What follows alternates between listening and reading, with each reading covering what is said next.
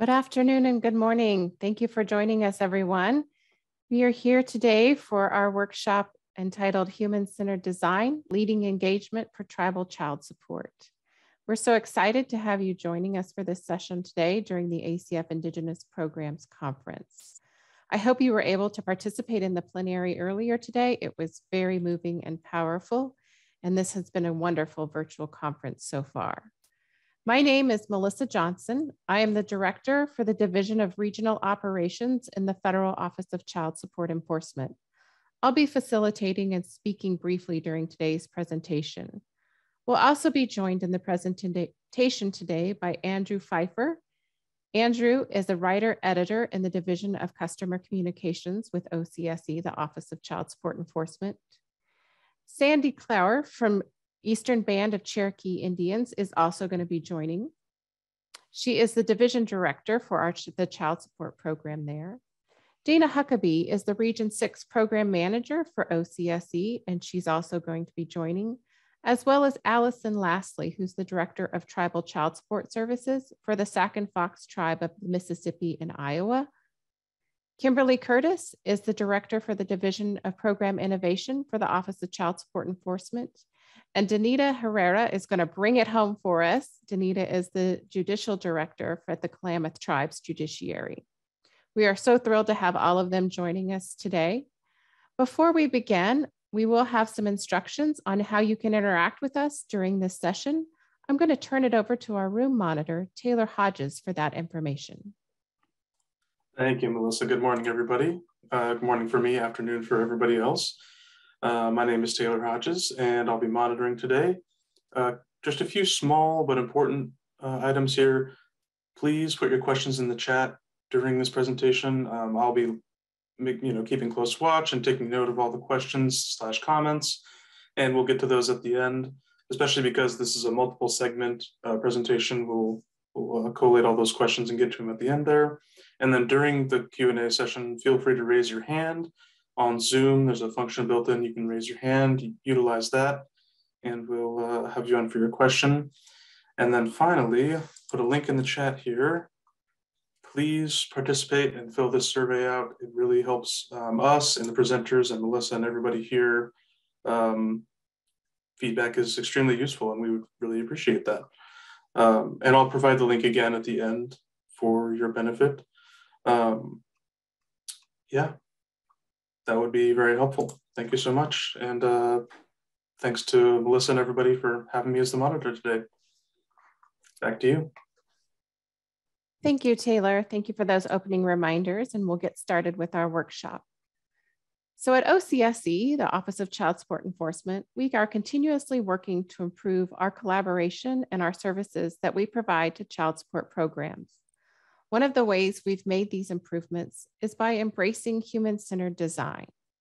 Human-centered design is based on a philosophy that empowers an individual or a team to design products, services, systems, and experiences that address the core needs of those who are experiencing the problem and using the system. This approach provides us with a new way to partner with our tribal child support directors to identify problems and gain insights and input on design, format, and delivery of potential solutions. In 2021, OCSE partnered with the University of Maryland's Academy for Innovation and Entrepreneurship. They joined to provide training and introduce the OCSE leadership team to human-centered design approaches. This resulted in a kickoff in September of a 12-week OCSE innovation program that started with a 3-day virtual boot camp. The 3 OCSE teams were taught about design thinking, lean startup, and human-centered designs. They gained hands-on experience and learned the dynamic design process. Part of this process includes empathy interviews, gaining empathy by focusing on who we're designing for and conducting stakeholder interviews, identifying the need and refining the project goals and scope, and prototyping and testing potential solutions with the end users and the beneficiaries. We were thrilled to have Lisa Skinador, a former child support director from Oneida Nation and a past president of the National Tribal Child Support Association, graciously join us during that training as a guest faculty to talk about cross-cultural communication as we went into these empathy interviews.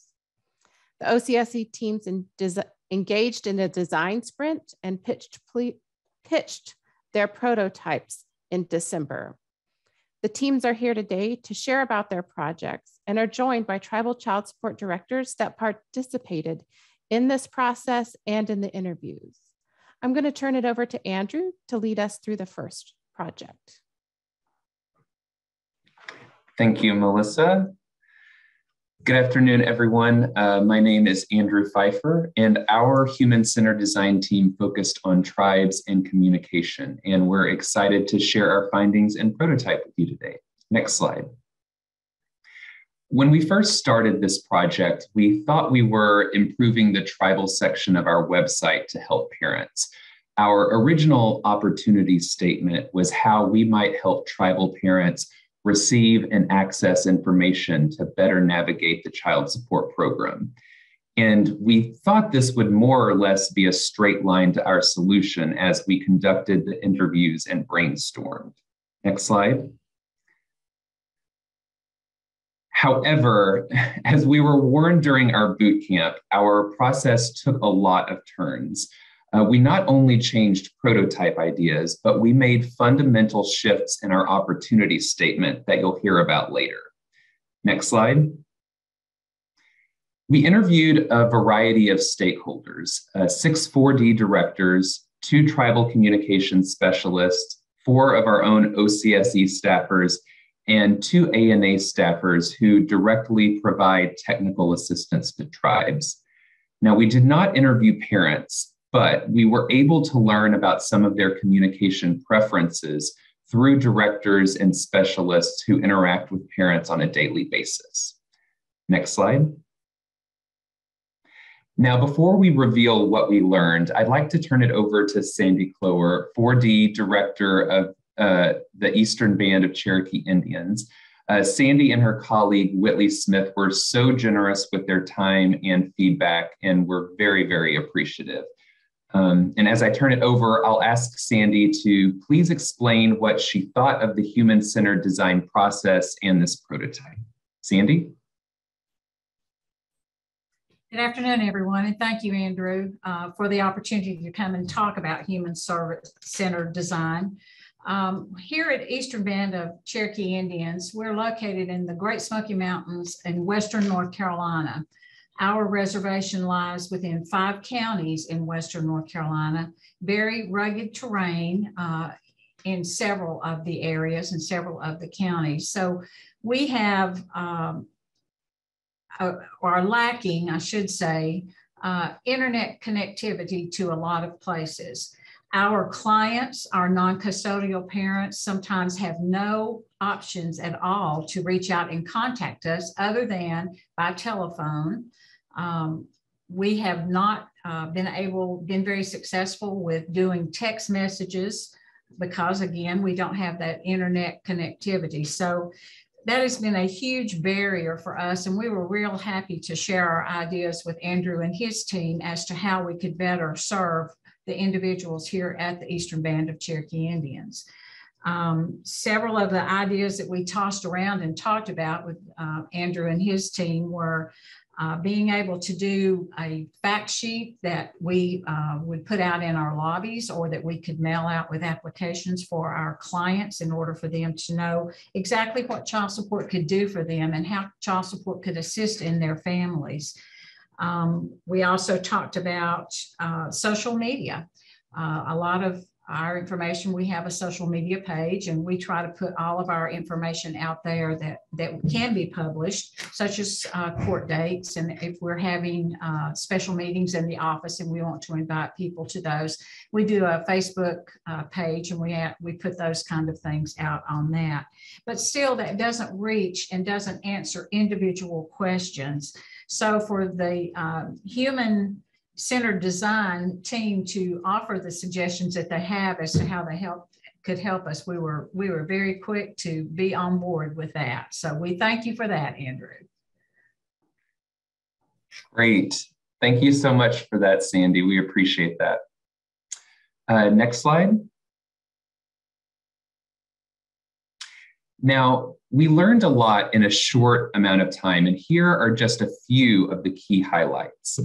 One, tribal child support staff don't direct parents to the OCSE website, and they don't know that tribal parents visit our website. So we were originally focusing on the wrong problem because our website is not where tribal parents get their information.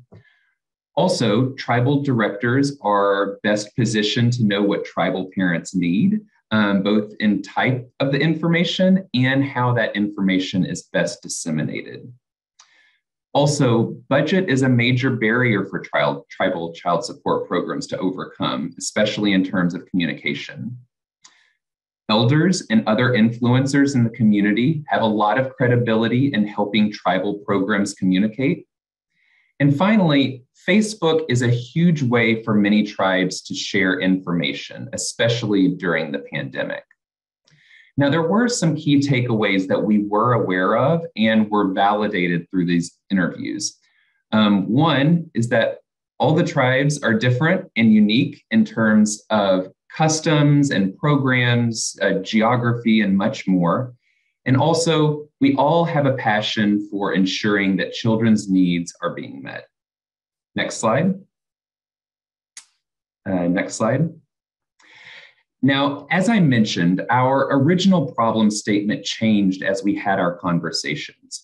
We realized that instead of using the OCSE website to proactively communicate with parents, our place was helping tribal directors communicate with parents.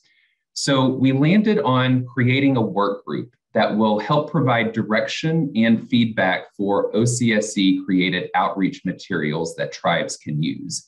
And these would be optional resources for tribes and not mandatory.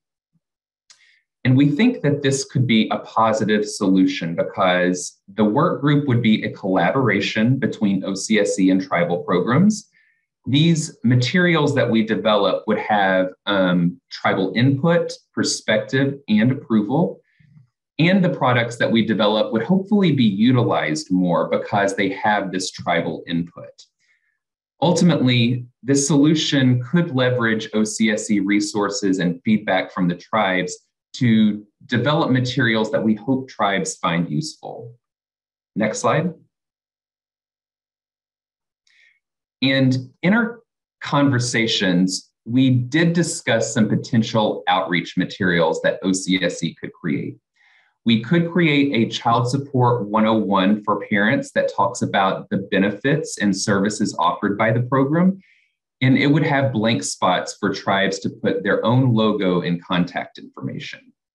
Some tribes expressed interest in refining existing or creating new employer outreach materials, and the work group could also collaborate on something like this. But ultimately, as I said, the work group would provide the direction and feedback for the materials that we create, and we hope that it can help tribes in their outreach if they choose to use them. And this was a great experience overall for our team, and we're looking forward to this project. And so with that, I will turn it over to our next presenter, Dana Huckabee. Good afternoon, everybody. I'm Dana Huckabee, and our project team was focused on the tribal plan amendment process.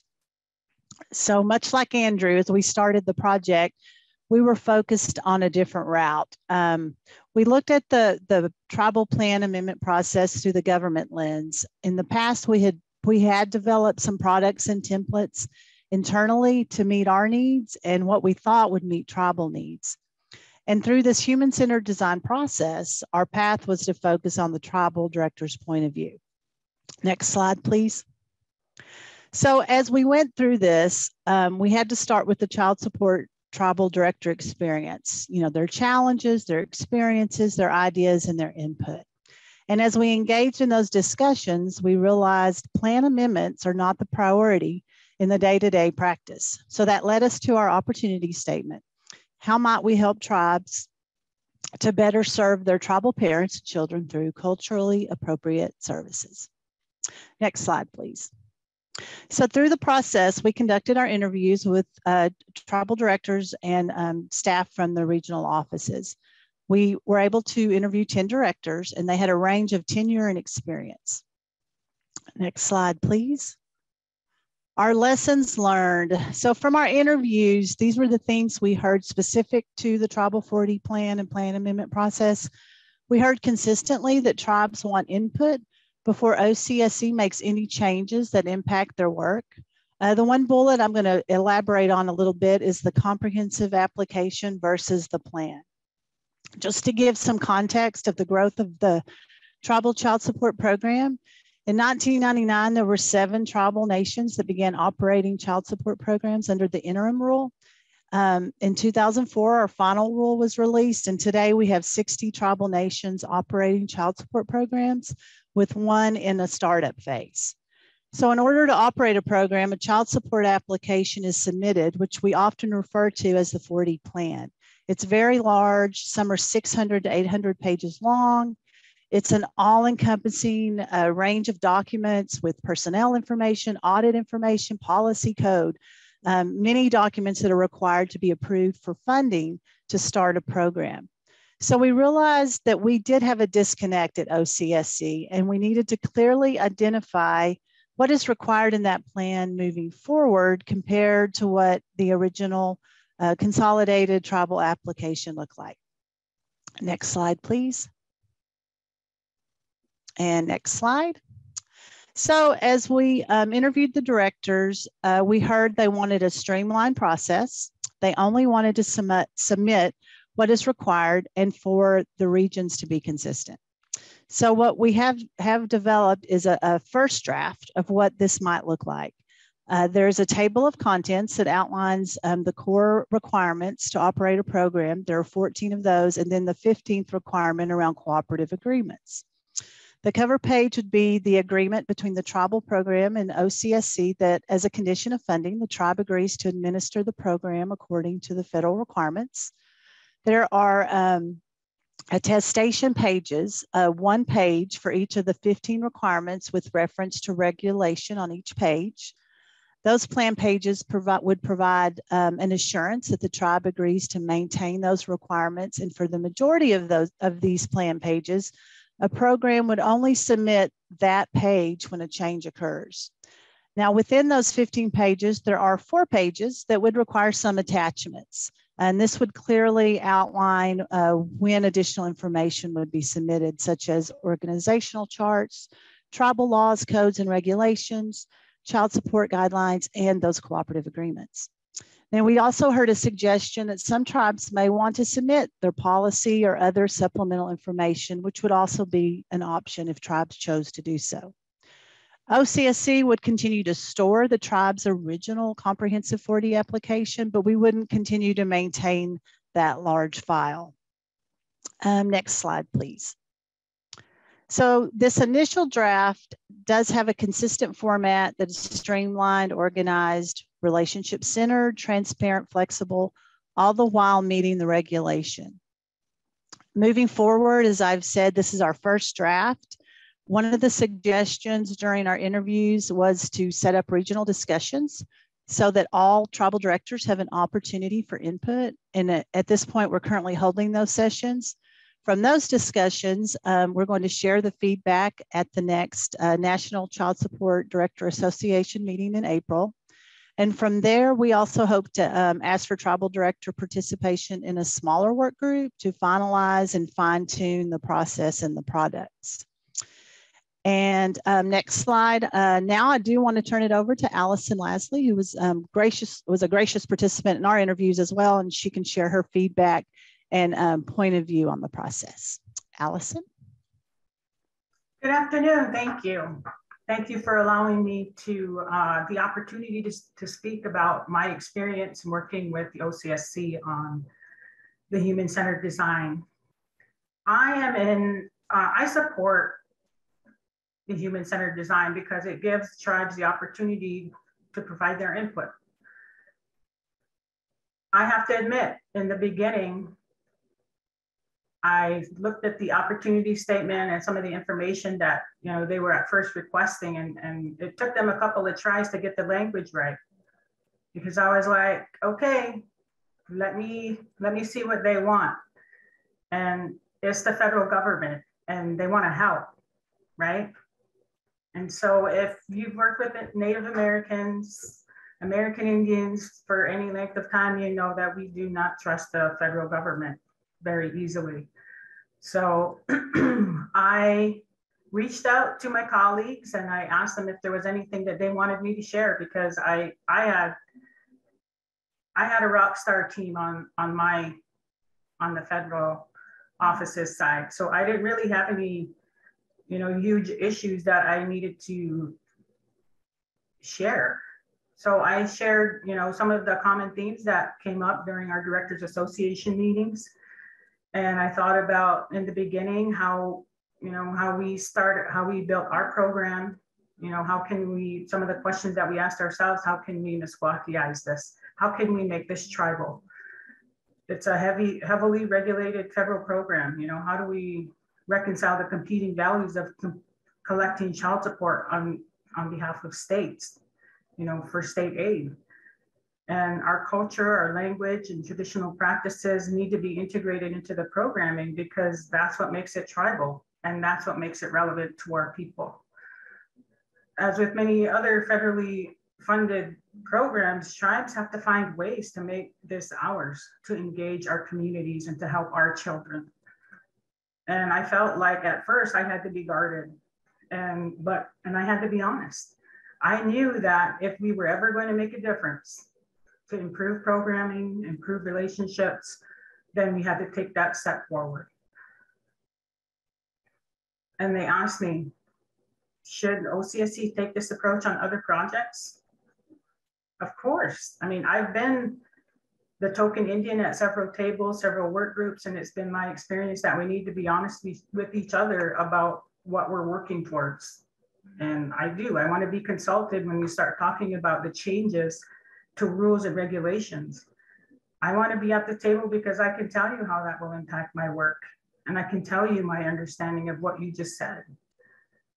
You know, are we even on the same page? So communication is very, very important. And our relationships, our working relationships need to be trusting. And it gets very heavy sometimes, jumping through so many hoops. So I think we need to be genuine with each other. We need to have empathy and we need to respect each other. Those are my thoughts. Thank you. Thanks, Allison. We appreciate it. I'm going to pass it to Kimberly Curtis, who's going to talk about our next project. Thank you, Dana. So our project focused on the Section 1115 grants. And so for those of you that are unfamiliar, the Section 1115 grant is a competitive grant, and it has only recently been opened up to allow for the tribal child support programs to apply for some of these funds. And the grant is really focused on innovative approaches to improving the child support program. So next slide, please. So before digging into the human-centered design process, we had to develop a key question, which is how might we help our busy and often understaffed tribal 4D programs balance the administrative requirements of a Section 1115 grant with the program implementation about which they care so much. Next slide, please. To help answer our question, we conducted 15 interviews with multiple stakeholders. We wanted to talk directly to tribal programs who would be affected by our proposed solution, but we also wanted to get feedback from those who had personal experiences working with them. Next slide, please. We learned through our conversations that relationships are critical. And as a result, we propose to increase the peer learning opportunities available to and with other tribal grantees through things like mentoring, tribal-specific learning community calls, and sharing challenges and successes between tribal grantees. We heard the need to increase our presence at tribal events like conferences and to reinstate site visits, especially for new tribal grantees, to ensure they have access to federal systems and that they have the tools they need to successfully manage their projects. Next slide, and next slide. So our proposed solution is a comprehensive approach to building and enhancing capacity for tribal child support programs so that they may successfully plan for, apply, receive, and manage federal grant projects.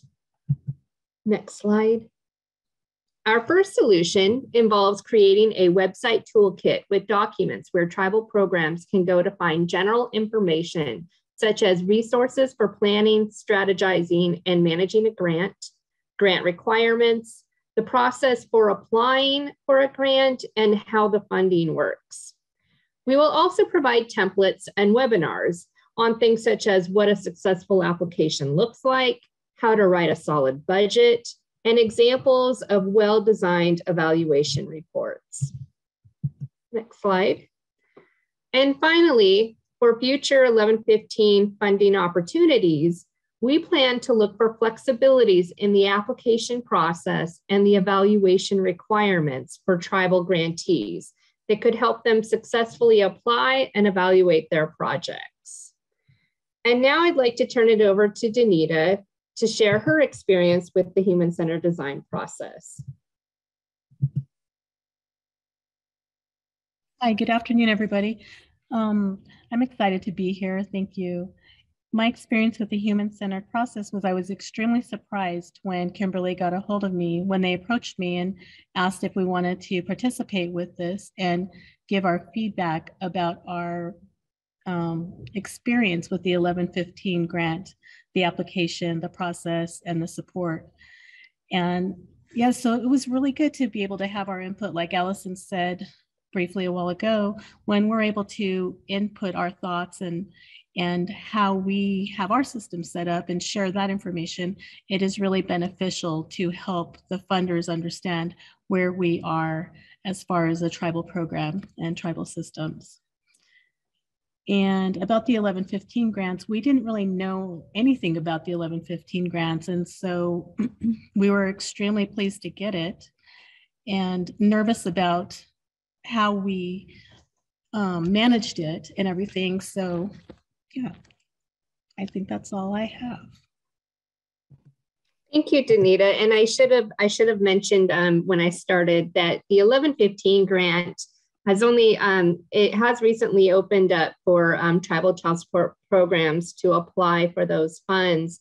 And because of that, we've only had a handful of tribal child support grantees. And so one of the things that we're really excited about with this project is the opportunity to provide more support to the tribal programs who may not have enough, or not enough, but may not have as much experience as the state programs have in managing an 1115 grant, but also to build awareness and support for those tribal child support programs who have an interest in applying for some of these grants. And so with that, I think I'll turn it back over to Melissa so that we can open it up for some questions. Thank you, Kimberly, and thank you to all of our presenters. I greatly appreciate you being here today and sharing your perspectives. We are now going to open the floor for questions. If you could raise your Zoom hand or else share questions in the chat box, we would greatly appreciate it. I know Taylor is going to be monitoring that chat box. So we'll give you a few minutes if you have questions that you might want to ask.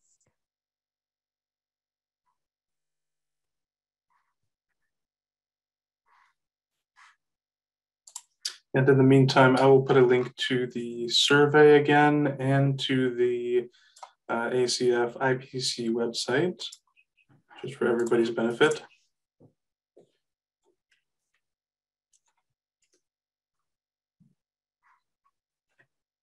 Thank you, Taylor.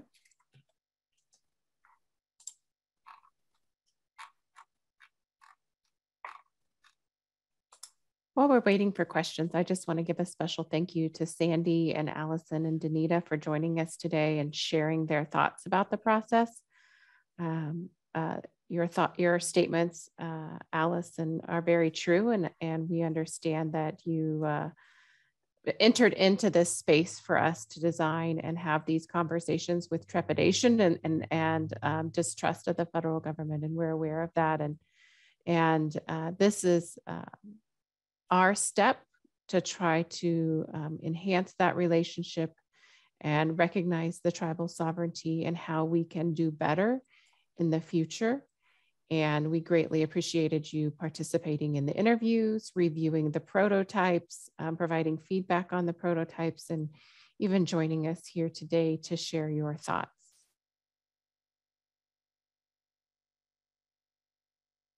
Does not look like we have any questions in the chat or raised hands at this moment, but I'm definitely willing to give it a little more time. Certainly.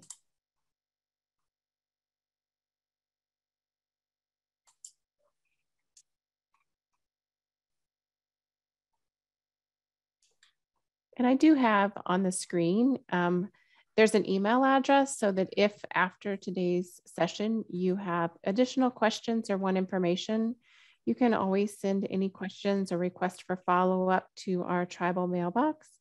And we'll be happy to provide any information or answer any questions that you might have even after today's session.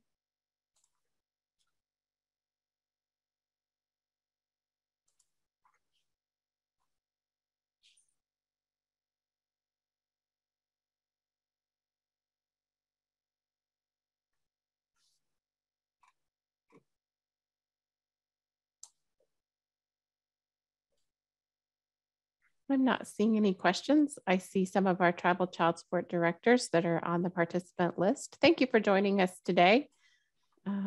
We hope you've been able to join some of the regional meetings that Dana and her team have been having for more feedback on their project, and also hope that you noticed the call for volunteers to participate in the work group with Andrew as we work to design collaboratively with you some of those resource materials. So thank you for joining us today.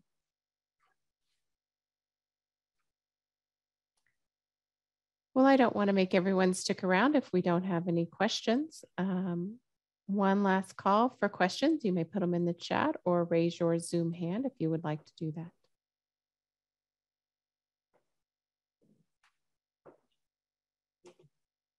While we're waiting for questions, I'd just like to say I greatly appreciated this workshop, and anything to encourage tribal sovereignty and self-determination, that's the way to be. You know, that's why we're here.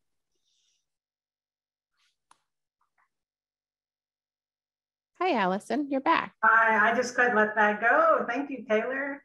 And I think that we need to have those conversations. These are, you know, courageous conversations, and we need to have an understanding on what that means to each tribe, because everybody is different, you know, and that's why we can't have these, that's why some tribes don't like the forms.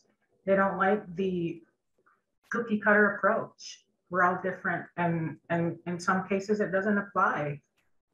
So I think we need to be respectful of that, most of all. 100%. Yeah, I mean, between, not only between tribes and tribal organizations, but between people, like you said, everybody has a different understanding and a different, you know, they want to approach it differently.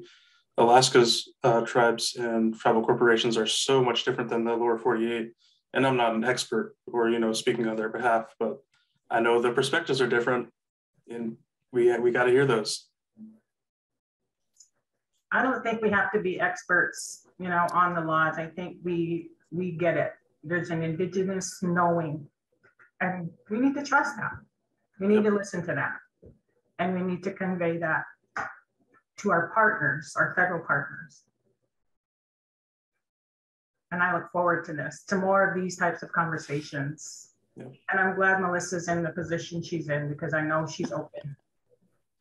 Oh, thank you for that, Allison. I'm excited about these conversations, and I'm excited that we can have more of this engagement and open and honest communications and working together collaboratively for the future of the program and serving your families and communities. I know, Danita, you came back on camera. Did you have something else you wanted to add? I was going to add that, as Allison said, each one of our tribal programs are different.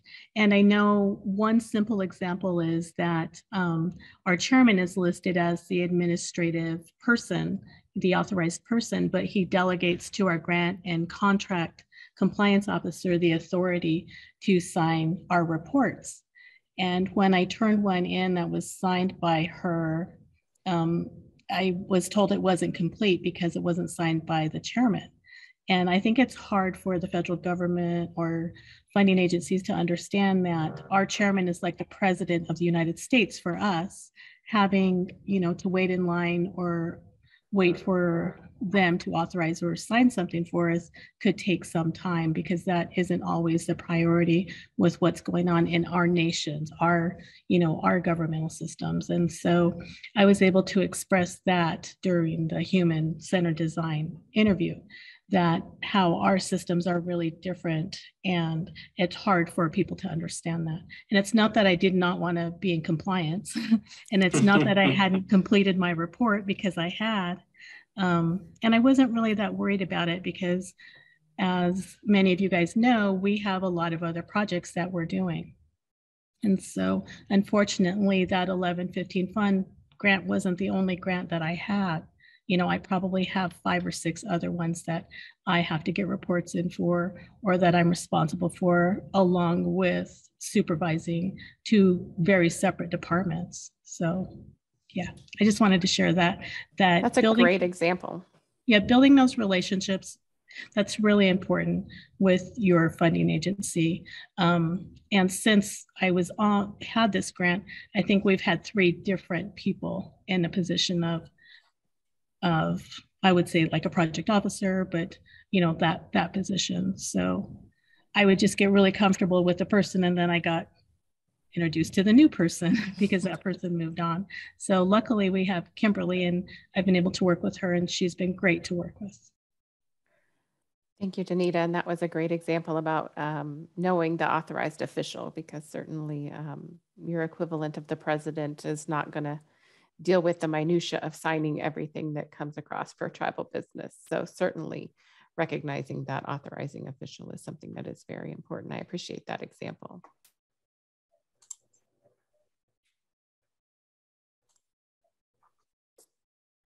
All right, last call for any other questions. Sandy, you're back. I am. I've been here all along. Oh, were you? Yay. Yes. I thought you might have had to leave us. No, I jumped off. I just wanted to echo what Allison and Danita said, that we embrace the opportunity to talk about our tribes and our culture. We're all different, but we're the same. And we appreciate the opportunity anytime that we can to share those views with OCSE. So thank you for doing this for us. Thank you. And I look forward to many more opportunities to have similar conversations and engagement about what we are moving forward with and what we want to implement at OCSE, and how we can do that in a collaborative manner. This is something that I really appreciated, this human-centered design, and we certainly want to make that part of how we do business. Yes, yes. We appreciate all of you. Thank you so much. Thank you, Sandy. Well, last call for questions. If we don't have any questions, I'll start wrapping up our workshop for the day and let you go a little bit early. I probably shouldn't have said that, because then nobody wants to be the one to ask a question and keep everybody in class longer. Is that right? Well, again, I just want to say thank you to everyone who joined us today and participated. And thank you to our presenters. I really appreciate you joining us today. And again, human-centered design is something that we really do want to make part of our business model going forward. And we appreciate the collaborative spirit. And it couldn't be done without being willing to sit down and have honest conversations with everyone. So we look forward to more of those. As we get ready to depart today, I do want to highlight the ACF Indigenous Program Conference website. I know Taylor put that in the chat a minute ago. Please feel free to explore that. Check out the virtual exhibitor hall, and you can find all of the next sessions on the agenda as well on the website. We thank you for joining us. Taylor probably has in the chat as well, again, that survey link. Those surveys are really important for us as we gauge your interest in certain topics and also feedback for future conferences. So please take the time to fill out that survey. We appreciate you being here today. Take care, everyone, and have a great afternoon. Thank you.